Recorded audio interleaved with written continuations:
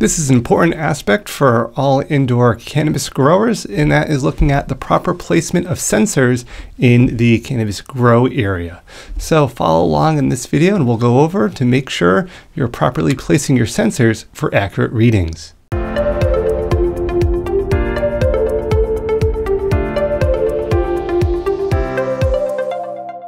All right, let's make sure you're properly placing your sensors in your grow facility.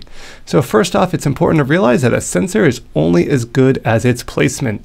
Keep in mind what conditions you're monitoring and how the placement of the sensor will impact those readings. While there are many conditions that should be monitored, temperature will be used as the example provided here. We want to make sure we're right on point because if we're off by a little bit, that placement's off a little bit, it's really going to throw things off in the facility in general. So where do you place your temperature sensor? Where would be the area that you'd place it in your grow facility? Well, take a grow room or grow tent as an example. Near the top is often going to be higher than average temperature, will be given since heat is going to naturally want to rise through your grow facility. In the middle or at plant height gives a general estimate of the area's temperature. If you put it near the floor, it'll be a lower than average temperature given that colder air tends to sink as well as CO2. So again, that mindful of that area where you're placing that sensor. So the obvious choice, as a grower would say, would be I want to have my sensor at plant height.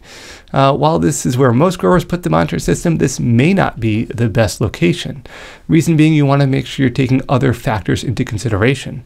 Where is the light placement? How's the air circulation patterns in your grow tent or grow room? Are there doorway locations? Is that impacting things? Are there viewing areas? Are there vents? How is that going to impact different factors when you're looking specifically here at temperature?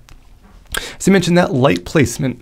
So you want to ensure that there's not a light directly on the temperature sensor, as this can cause an inaccurate reading. You want to have some idea of where the plant is, but you want to be mindful of where the intensity of the light is, where that heat source from that light's going and being projected. We don't want to necessarily put that temperature sensor near that because we're going to get a false reading or a not accurate reading for the grow area that the plant is being exposed to.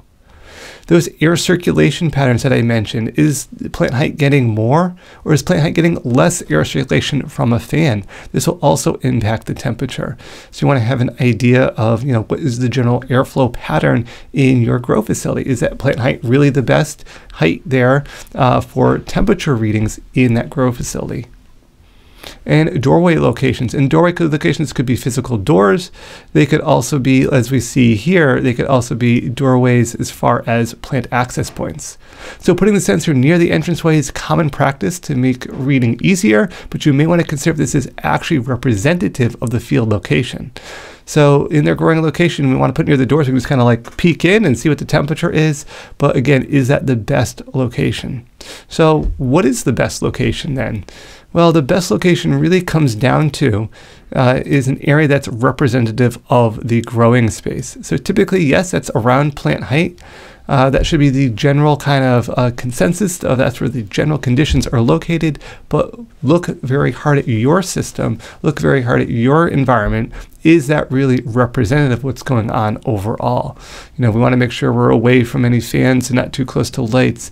Where are you going to place that exactly? Because where you place that sensor, that's what your readings are going to be based off of. So if you place the center in a poor location, if that's not in the right or proper representative location in your grow space, all the numbers you read are going to be skewed in one direction or another, causing you potentially to make false data collection and potentially not maximize the growing facility or growing environment and adjustments for your plants.